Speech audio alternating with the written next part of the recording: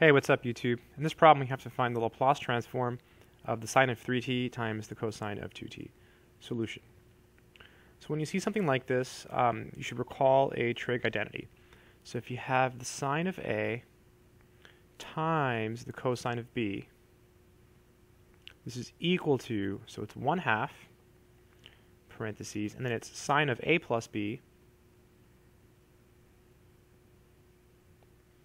plus sine of A minus B.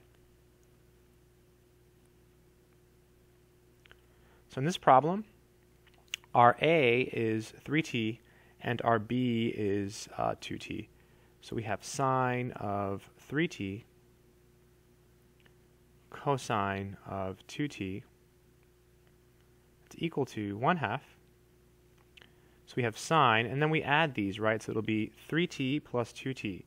So that's 5t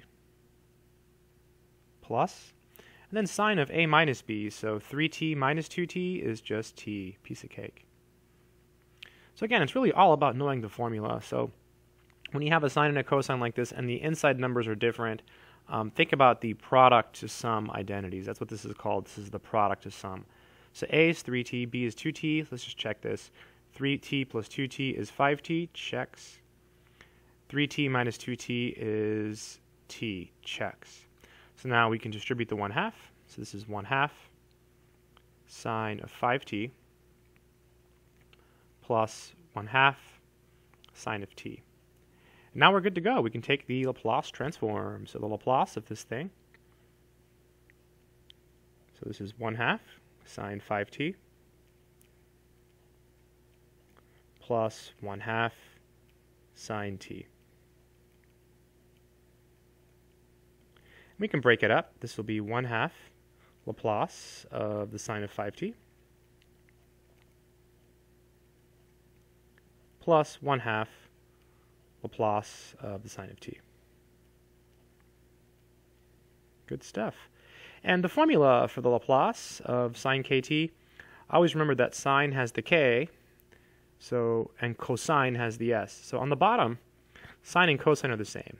So if it's cosine, you have an s, because cosine has the s, sine has the k. So if it was cosine, you'd have an s here. Sine has the k. So this is 1/2 times, so k is 5 in this problem here, right, because it's 5t. On the bottom, it's s squared plus 5 squared, so 25, plus 1/2. And then here k is 1. There's an invisible 1, so it's just 1 over s squared plus 1 squared, which is just 1. And that would be the final answer. That's it.